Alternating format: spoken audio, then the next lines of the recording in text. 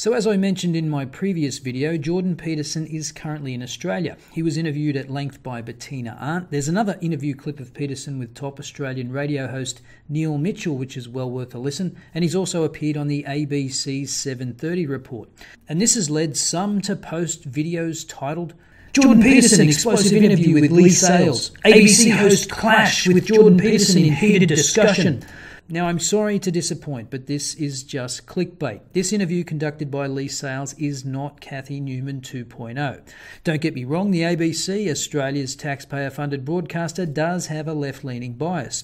Of the ABC journalists who agreed to answer a poll about their political attitudes, 40% said they were supporters of the far-left Greens Party in Australia, when the Greens manage only about 10% of the vote nationally. And the interviewer Leigh Sales has been known to have her moments, but she's about as reasonable an interviewer as you're going to get on the ABC. So I'm going to play the 6 minutes or so of the interview, and I will interrupt a couple of times because there are some things worth commenting on. Dr. Peterson, good to have you on the program. Thank you very much. With the popularity of your book and your YouTube lectures, you're obviously tapping into something that nobody else is tapping into at the moment. What is that? It's partly responsibility. I don't think that people have talked to young people about responsibility in any real sense. And being on their side at the same time for like 50 years. And that's just too long because most people find the meaning in their life through responsibility. Isn't it fair to say, though, that some people, through no fault of their own, have tough lives and that no matter how much personal responsibility they take, that won't change? So, for example, yes. You and I, we've had a lot of good fortune in our lives. We've been born to, reasonably affluent, peaceful countries. I have a job that I have worked hard at, but I've had lots of luck. You have written a book and done a series of lectures that have become embraced around the world. Some people don't get lucky breaks like That's for sure. Some people just die, and horribly. Yeah, life's rough, no doubt about it. And if good luck comes your way, then you should be grateful for it. And if happiness manages to manifest itself, you should be grateful for that too. But how do you give a personal responsibility message while taking account that for some people it's harder to take personal responsibility and the deck is stacked against them? Well, I think the deck is stacked against everyone to some degree because life is very difficult and we all die. But some people do have it harder than others. And all of us have it very hard at some times in our lives. It's like, well, what's the alternative? You take responsibility for that and try to struggle uphill because the alternative makes everything worse. It's not like it's fair. I know perfectly well that people have brutal lives. I've been a psychotherapist for 20 years. I've seen things you can't imagine, horror shows that you can't fathom. And people who have been hurt in so many ways, so many dimensions. It's like, bitter? Should they be bitter? Should they be resentful? Should they become violent? These things don't help. They have to struggle uphill despite their excess burden. And it's responsibility, not guilt. It's not necessarily their fault. That's not the point. And I thought that was a great answer. Yeah, life isn't fair. Some people have it tougher than others, often through no fault of their own. But you do have a choice to play the victim or take responsibility. The problem today is we have too many playing victim and too many willing to indulge victimhood, to treat people as fragile rather than resilient. And that manifests itself through identity politics and social justice activism. We've been seeing a trend, particularly in the United States, but also here in Australia, where there has been an erosion of freedom of speech on campuses, where people with views that are considered offensive, politically incorrect or triggering are no longer You mean now... people with views, in other words?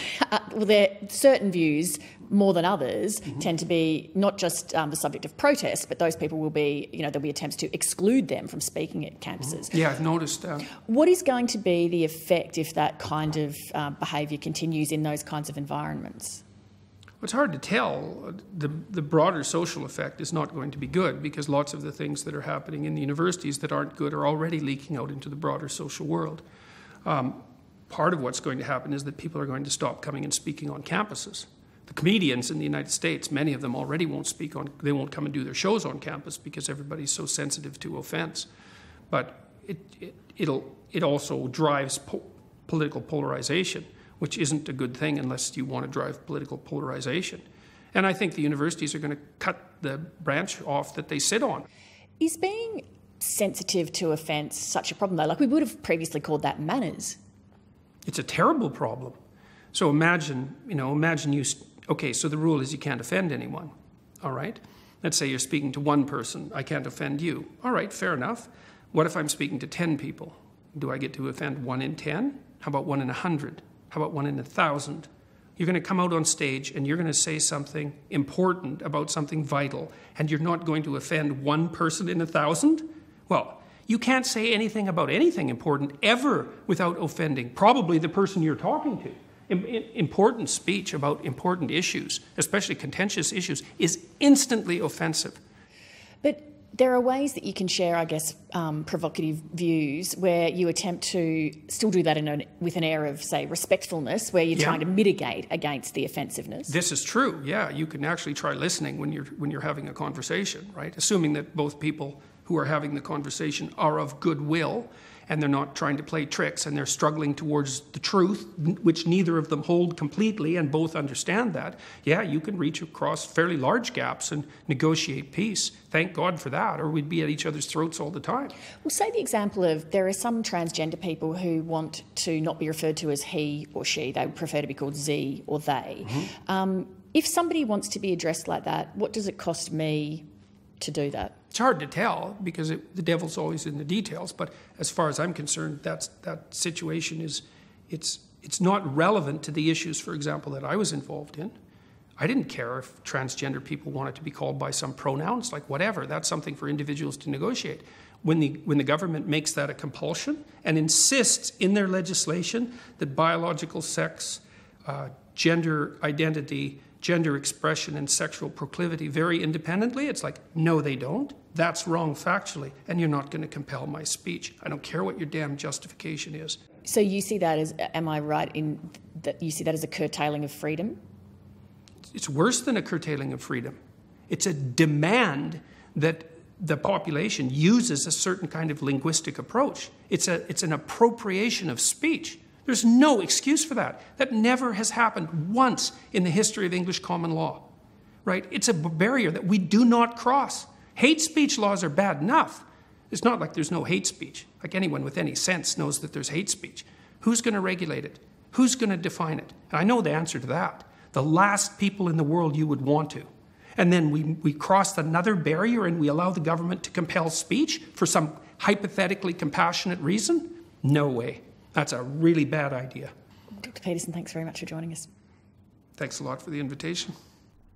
Now, I'm going to skip the part about offence taking because I don't think that was especially egregious. She's at least acknowledged that there is a problem. But I think the last part is interesting. Peterson is often labelled a transphobe, but the issue Peterson was opposing all along was the idea of compelled speech.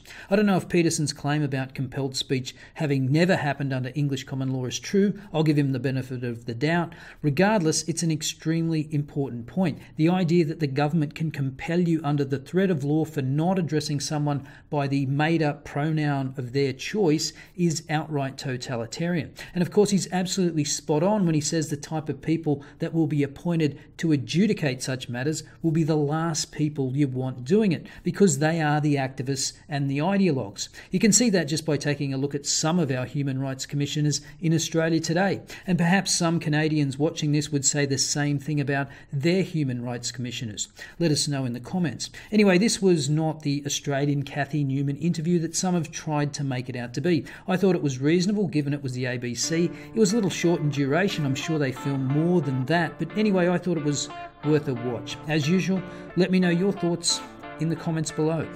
And I'll see you next time.